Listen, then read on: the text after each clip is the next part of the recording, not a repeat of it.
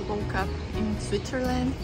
It is very cloudy, and a few minutes ago we were having breakfast, a great breakfast, and it was raining, but it already stopped, so that's amazing. And today we are finally heading to the mountains.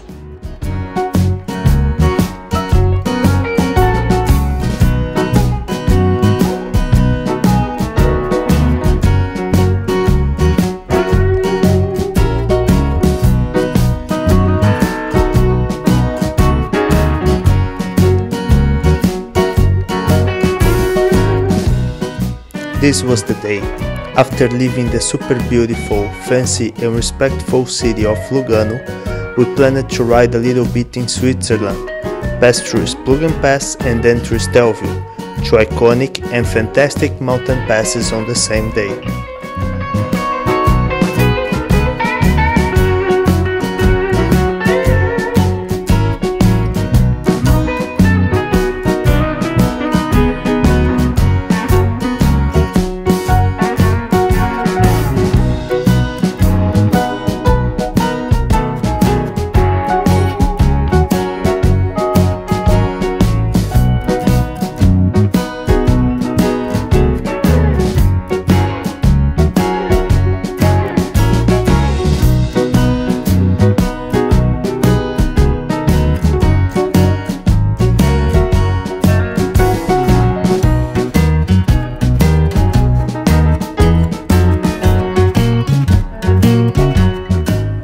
Since we left Lugano, we took the A2 and A13 towards Spluggen.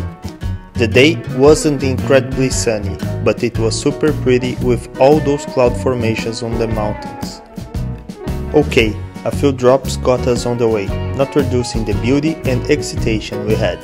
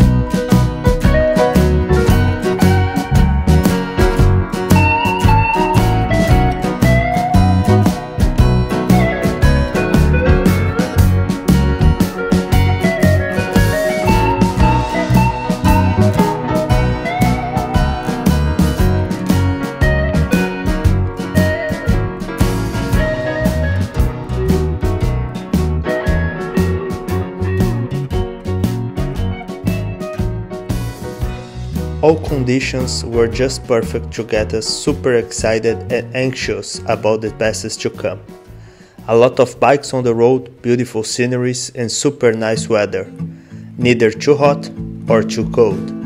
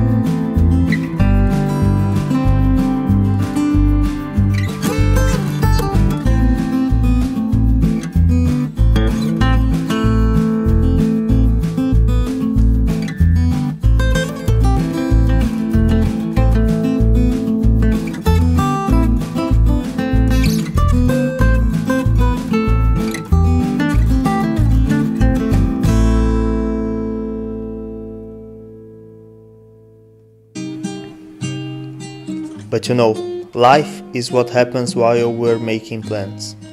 As we arrived to Spluggen with our anxiety and excitement over the moon, a very nice lady was asking people to stop on the side of the road.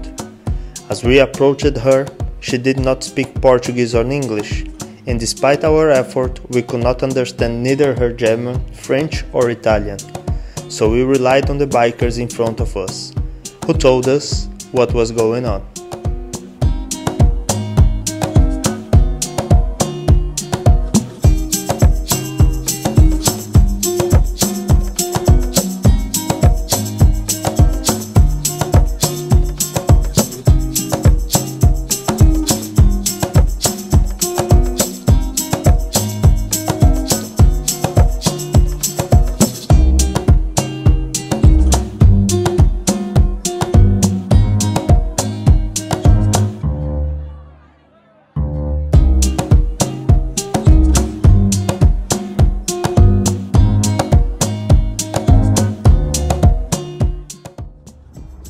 Buongiorno a tutti.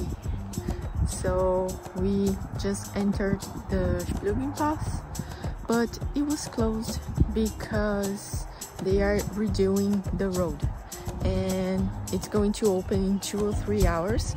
So we decided to stop to put some gas, have some lunch. We just flew the drone and this is not a bad place at all. Just stop and wait.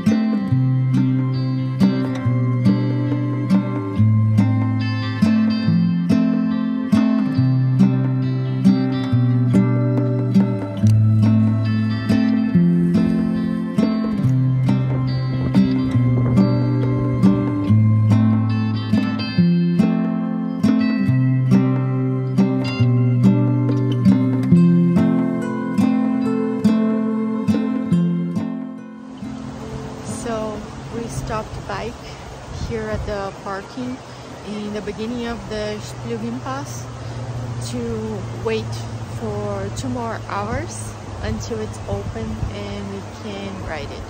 And there's a few cars here waiting as well. We are just hoping we don't get any rain.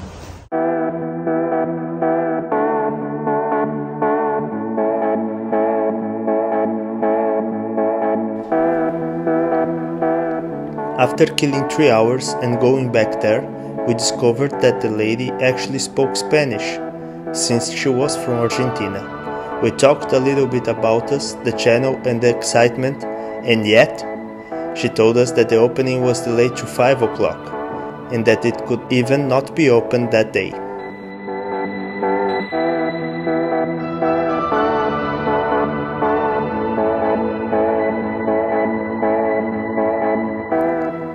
Well, we had no internet to look for optional roads, BMW connected app was still failing to work, and our hotel for the day was just across Stelvio, 400 kilometers away from where we currently were.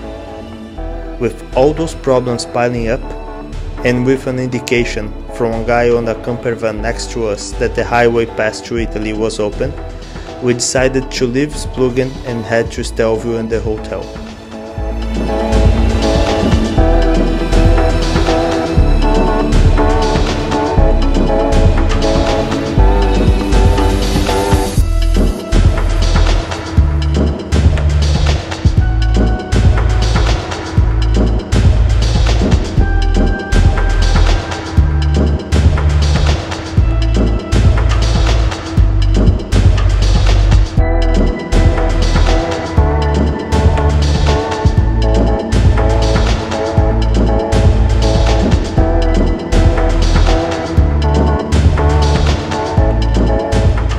Even though we had a tight schedule and everything looked like it was meant for us not to go for Spluggen, we connected to a Wi-Fi on a gas station, checked the map and saw that there was a small chance to get to the hotel in time, if and only if we left Stelvio for other day. For that to happen, we had to cross the Splügenpass and go around Stelvio from the Swiss side of the border, passing through their village to reach the other side of Stelvio called Solda or Southern region in Italy.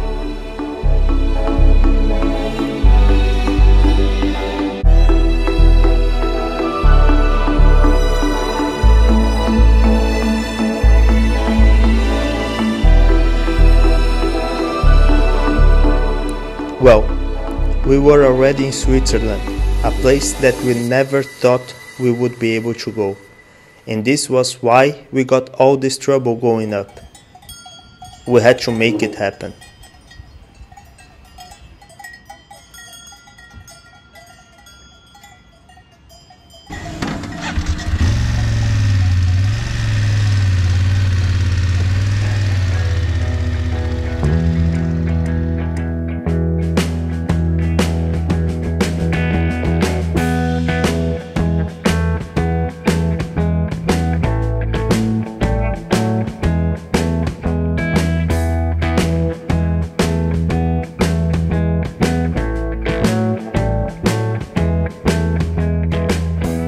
Luckily, after making friends with some of the neighborhood cows, the great news came earlier than it was expected. Our Argentine friend told us to go, and so we finally went to the Splügenpass.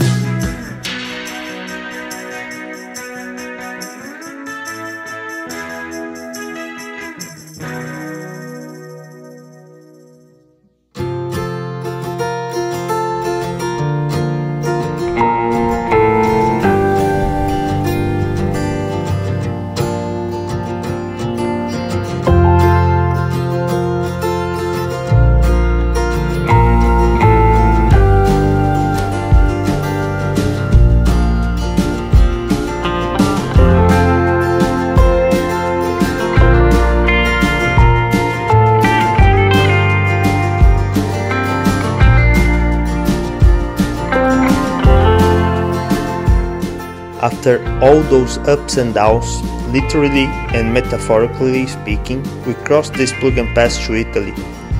What an incredible experience and learning opportunity it was. Extremely beautiful, and at 5 p.m. it was still the beginning of our ride against the clock. 300 kilometers to the hotel and 3 hours to do it.